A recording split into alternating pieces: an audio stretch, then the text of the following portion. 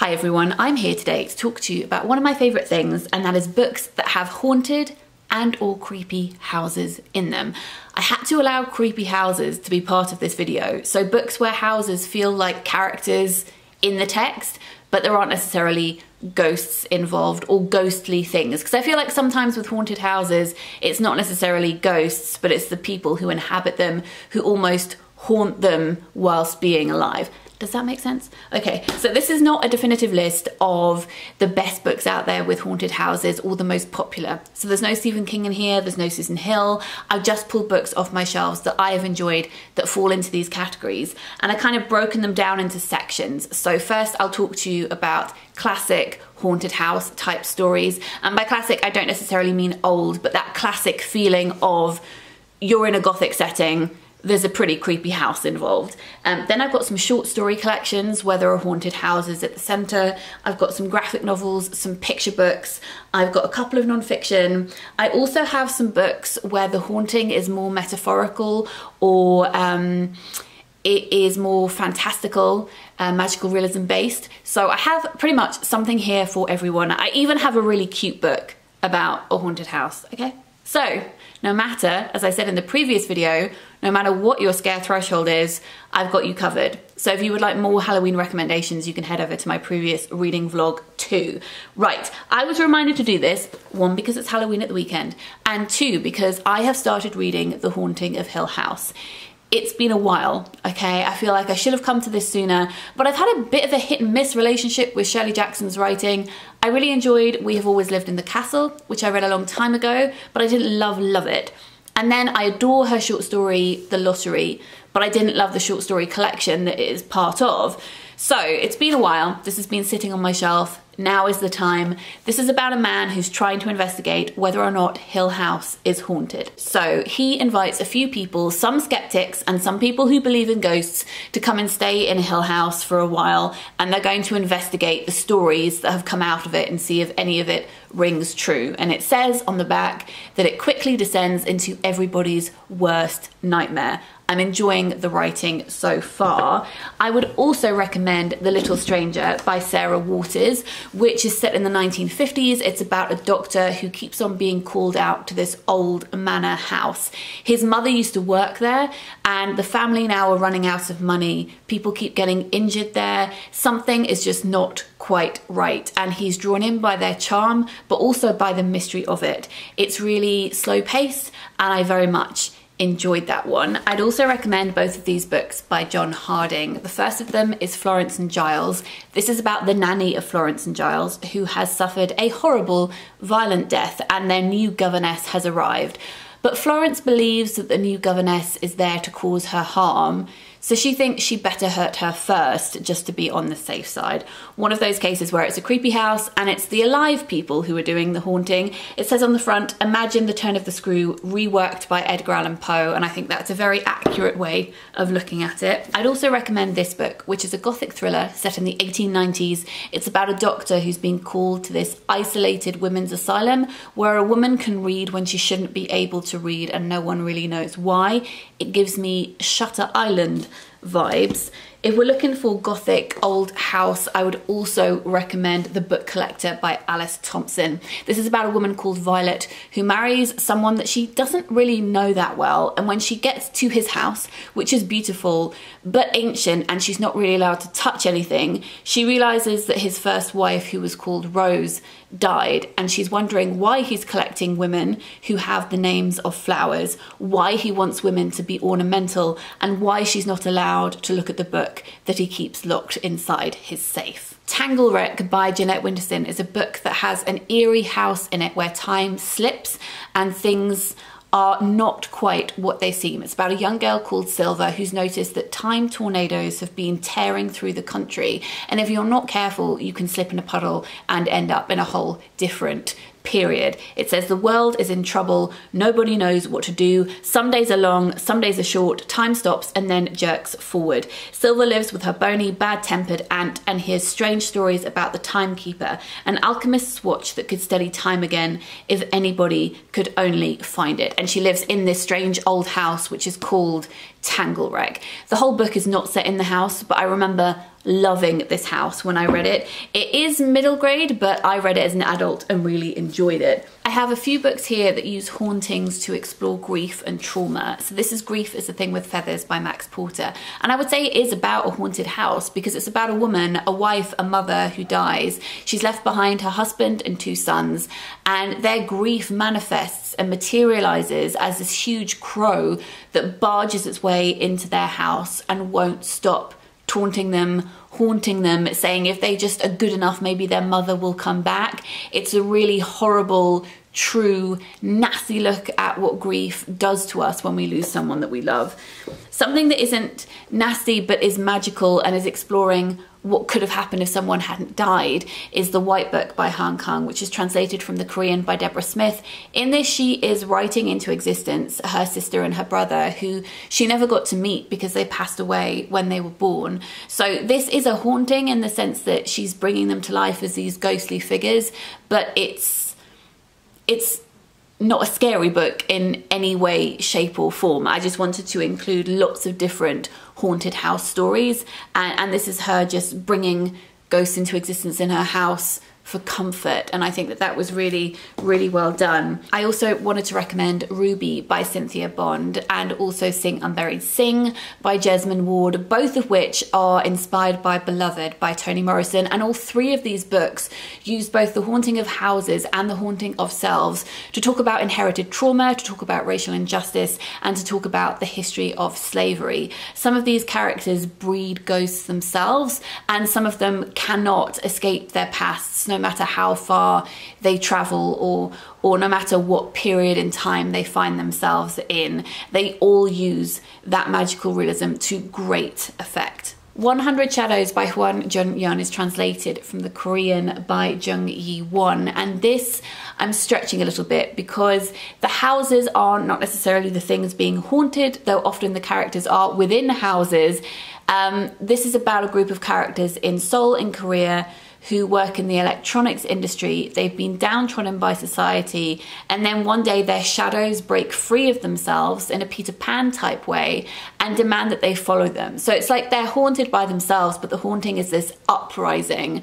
And I'm reading this one at the moment and really enjoying it. A non-fiction book I wanted to mention is Ghosts of the Tsunami by Richard Lloyd Parry. This is a non-fiction book that was written after the Fukushima disaster in 2011.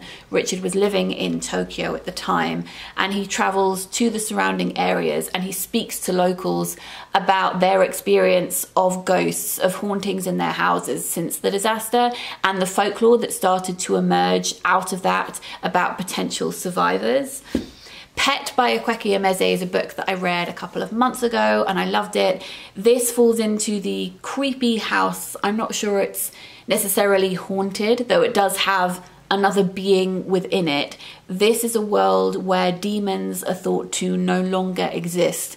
Everyone's managed to get rid of them. Monsters have gone. But then one day, Pet's mother's painting comes to life and says, there is a monster and we need to go and find it. So it has that element of things coming to life from objects, which I really like in haunted houses stories, but this is something more than that. I also recently read D, A Tale of Two Worlds by Michel Faber, which is a middle grade book about a young girl called Diccolo who has to travel to a different world to save the letter D from the alphabet because it's been stolen. It's inspired by James Thurber and also The Wizard of Oz, Alice in Wonderland, and also Dickens. And there is a specific scene in this book which is just the best haunted house. It's called Bleak House and it's a hotel, and when you go into it, the hotel basically eats you and will not let you go. You wander into different rooms, the wallpaper is alive and keeps replicating itself, and signs appear everywhere. It turns into this horrible nightmarish maze. I loved it. It was my favorite part of this book. Then, let me see where I should go from here. Let's go to short stories. This is Other Stories and Other Stories by Ali Smith.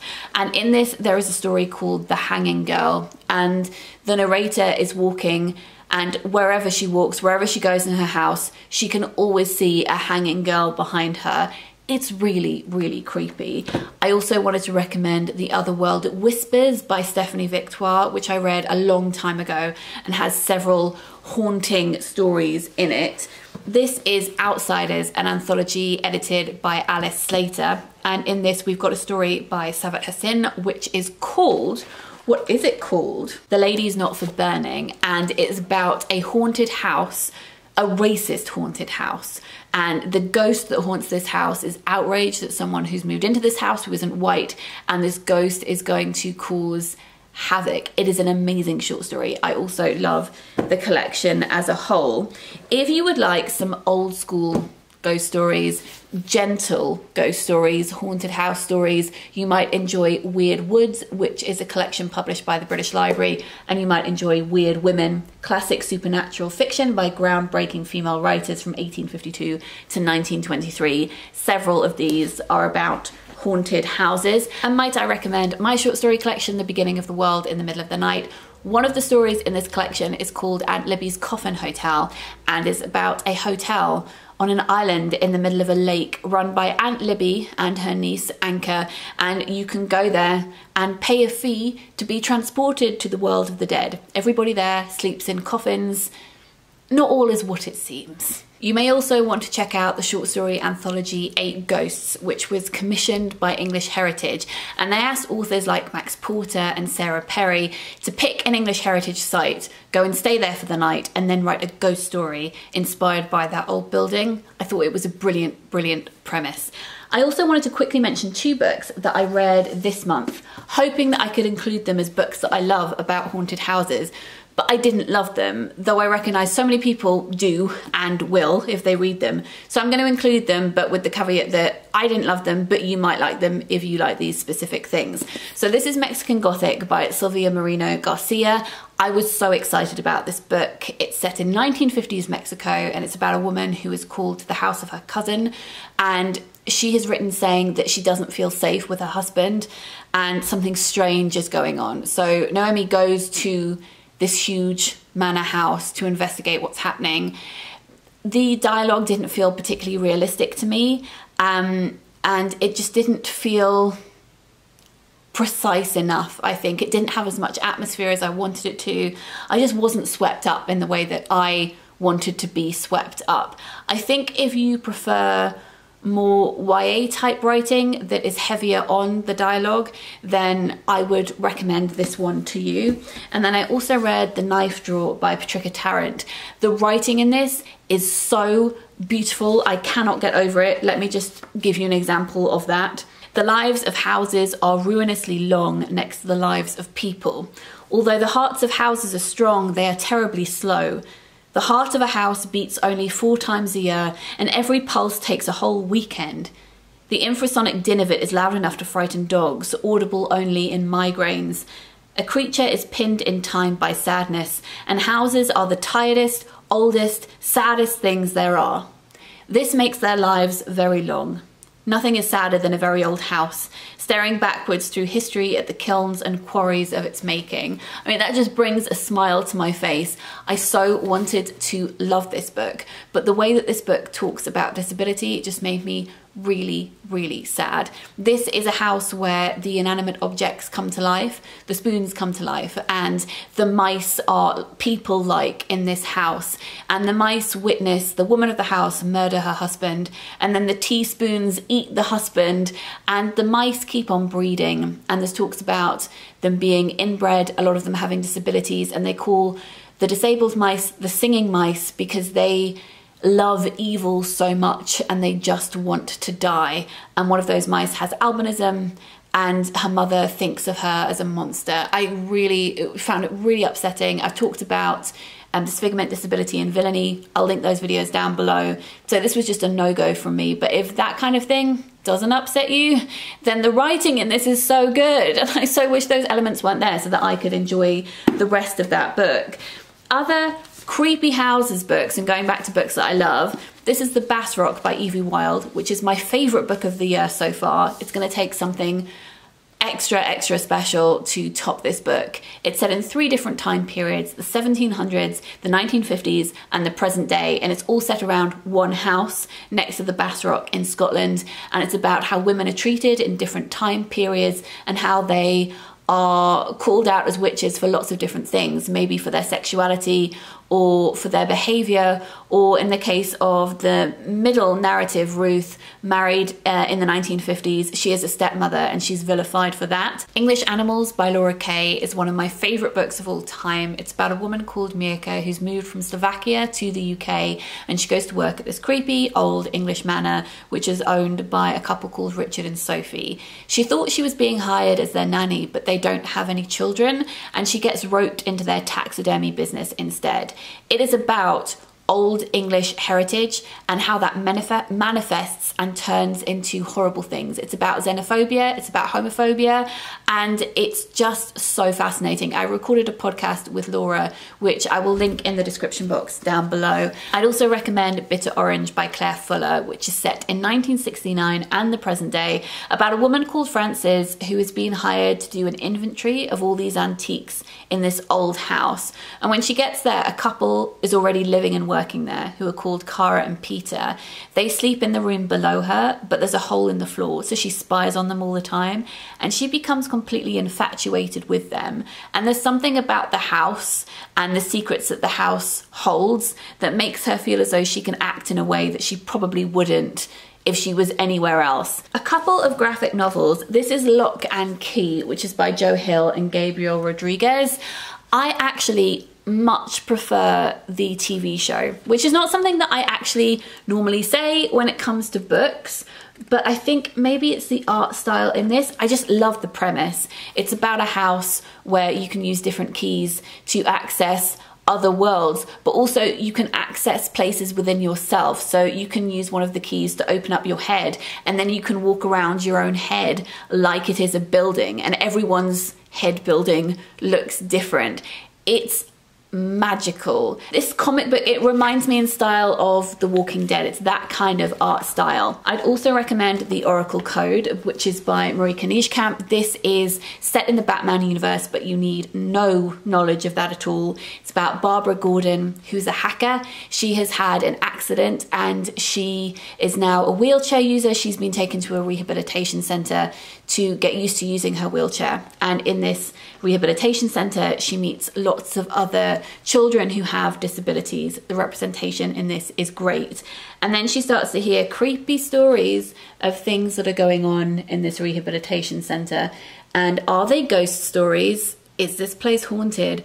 Or is there something real going on? The Sleeper and the Spindle by Neil Gaiman and illustrated by Chris Riddell is not necessarily a haunted house story, but it's a retelling of Sleeping Beauty and Snow White. And Snow White goes to rescue Sleeping Beauty, and when she gets to the castle, instead of everyone having been put to sleep for 100 years, everyone has been put to sleep for 100 years, but as a zombie. So the castle is not full of ghosts, but is full of zombies instead. When I Arrived at the Castle by Emily Carroll is my favourite of her work. This is a queer graphic novel about a girl who goes to this Bluebeard type castle. I will insert my history of Bluebeard fairy tale up here and down below. And she is seduced by this woman who, I'm trying to find a page that I can show you because it's quite sexy in here. She is seduced by this woman who wants to ravage her in more ways than one. If you know the Bluebeard fairy tale, then you know. This is a graphic novel by Audrey Niffenegger, who wrote The Time Traveller's Wife and Her Fearful Symmetry. This is the first book she ever wrote, I think, when she was at art school, and it's called The Adventuress. It's very sparse. It's not for everybody. Each page has one image that she's drawn and then a couple of lines of text. It's about a woman who's manufactured by a man and then is stolen away by a baroness.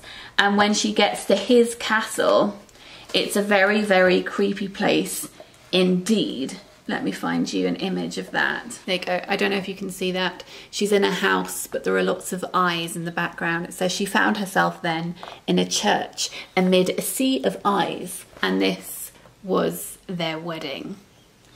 Finally, I promised you a cute book. I promised you a cute, haunting book. So this is one of my favourite Halloween books ever. It's called How to Make Friends with a Ghost by Rebecca Green.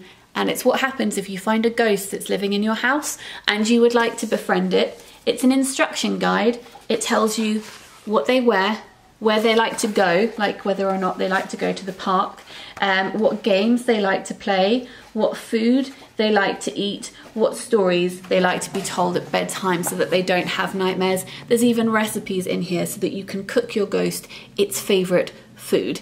It's just the most adorable thing you have ever seen in your life. So those are all the books that I wanted to recommend today. Of course, Creepy Houses, Rebecca, Jane Eyre, all the classic books ever, but these are the ones I specifically wanted to talk to you about today. Let me know what your favourite haunted house, creepy house stories are in a comment down below, because I would love to know. I hope you're all doing okay, and I'll speak to you very soon. Lots of love. Bye.